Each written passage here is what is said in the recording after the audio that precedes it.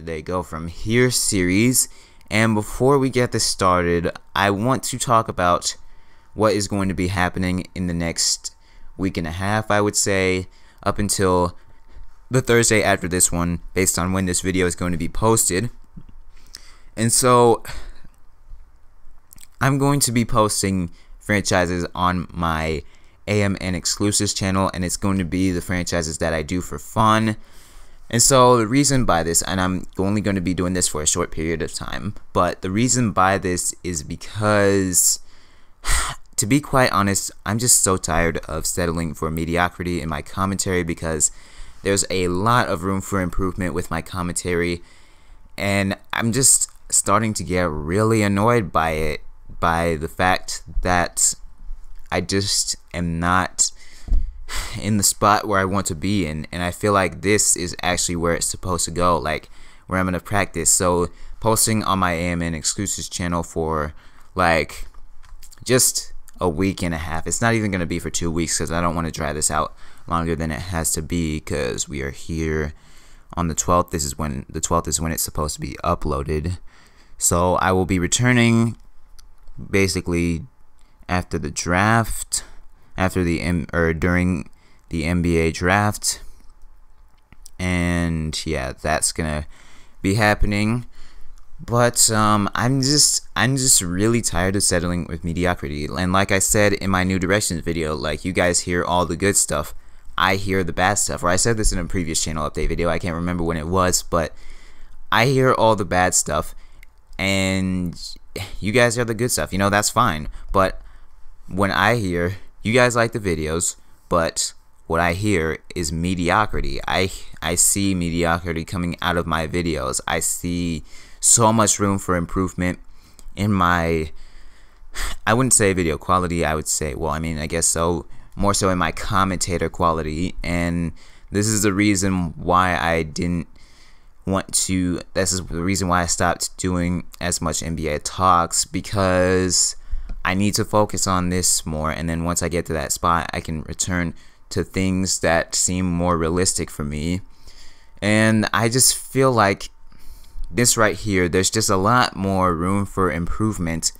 And if I do this, where I focus on more the commentator style in my videos on my AMN exclusives channel rather than the video quality, then this will help me out a lot, and this will turn me into a much better commentator. And so I'm going to be doing franchises in the sense that I keep you guys updated on like the moves and stuff, or you know what's going on. Like, there will be insider videos, and I'll call them insiders, it won't be talk shows or anything. But the thing is that I am going to just be, it'll be mainly focusing on the commentary aspect, and it won't have as much extra to them. These series won't have as much extra to them. Like, the thumbnails won't even be worked on that much. They will be generic looking thumbnails, and it will be more so about me improving as a commentator, because doing things in a different way would seem to suit me a lot better. And so this is just something that I thought would be necessary for me if I want to grow as a commentator and get to the spot where I want to be in. And just doing this in this style, I'll be doing franchises on some of my favorite teams.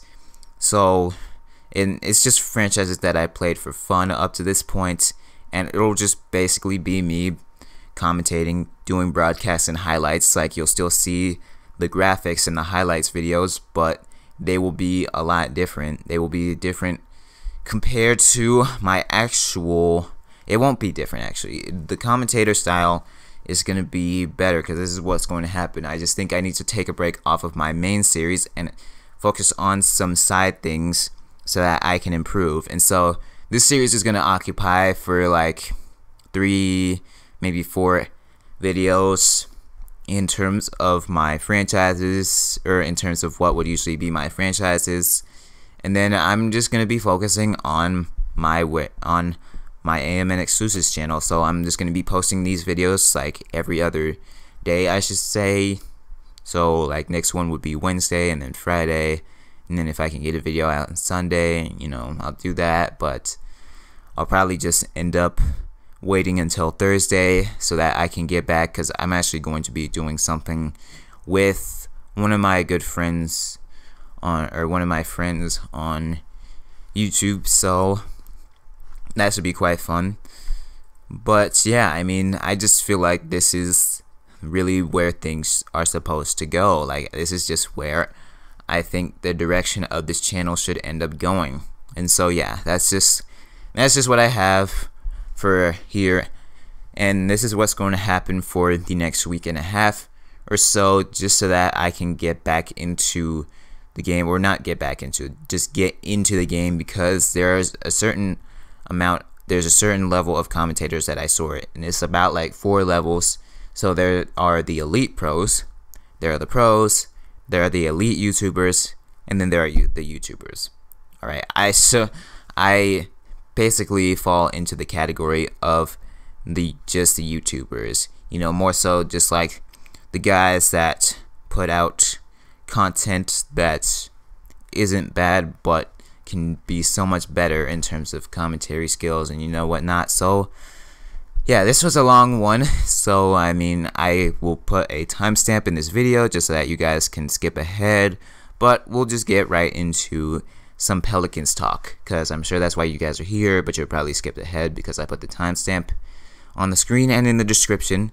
And so yeah, that's what's going to happen for right now on this channel. I'm RJ West, and let's just get into this.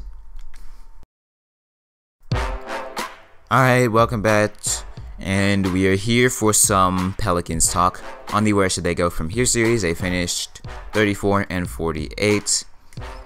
And of course, finished back in the Southeast, or they finished last in the Southeast Division, Southwest Division. Gosh, I cannot get my thing straight.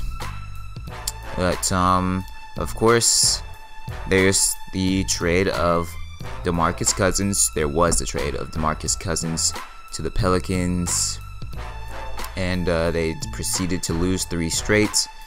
And they started off losing 4 out of their first 5, or more accurately, 6 out of their first 8.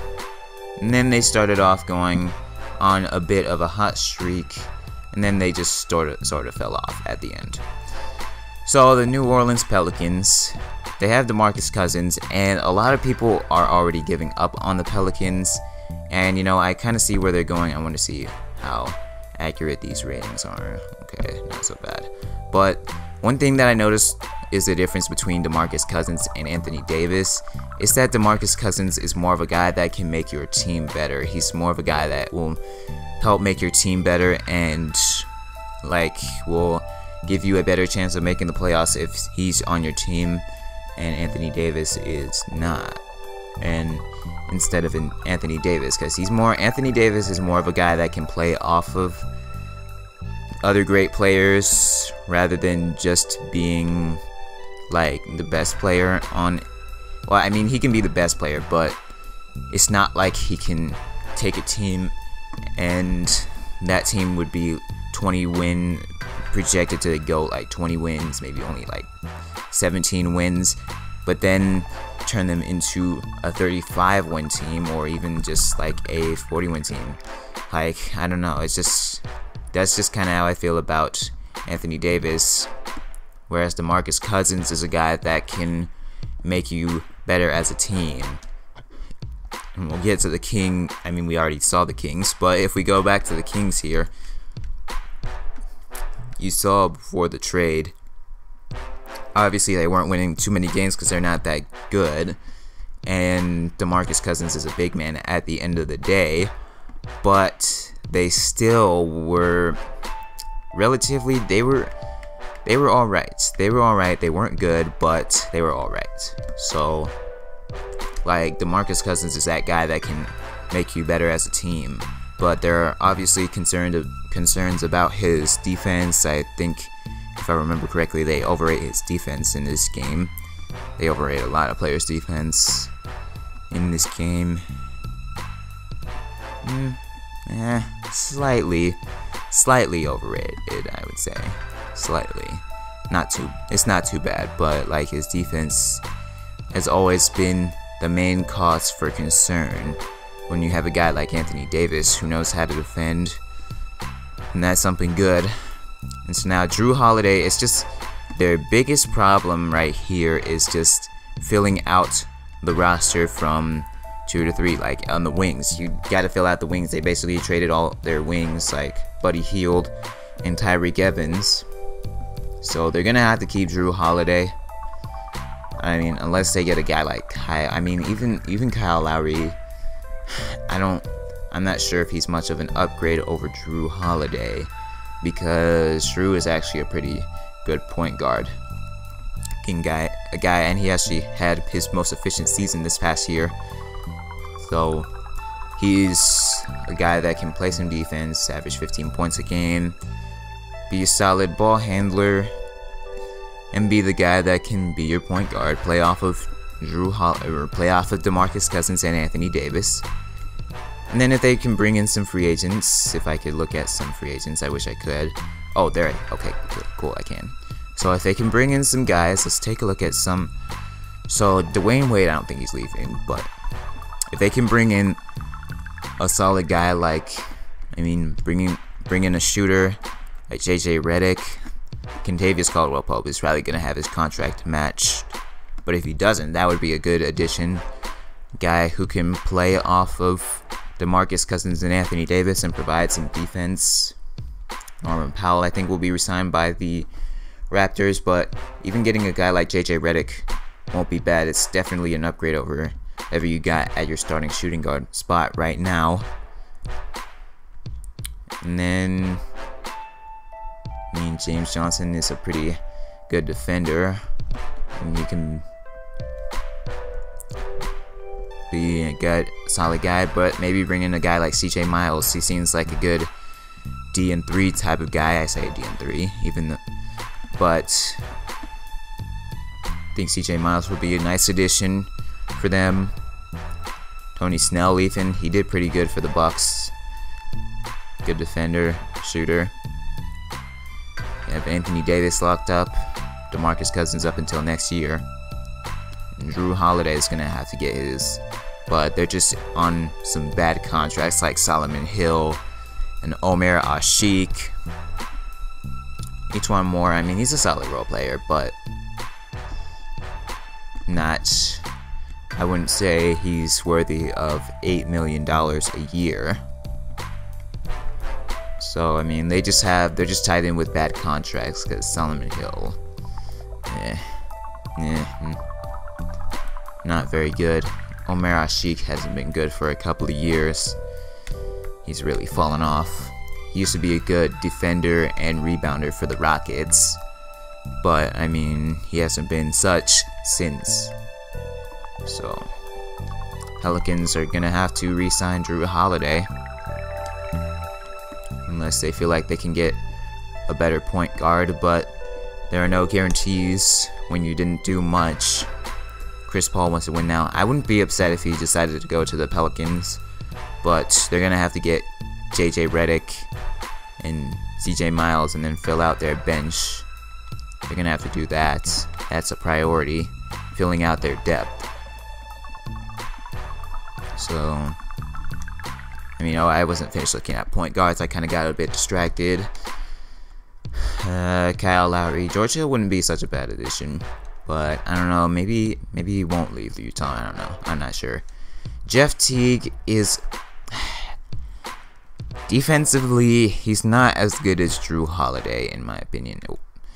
Defensively, he's not as good as Drew Holiday, and he also wasn't as efficient. But he's a solid player. He can be a decent playmaker,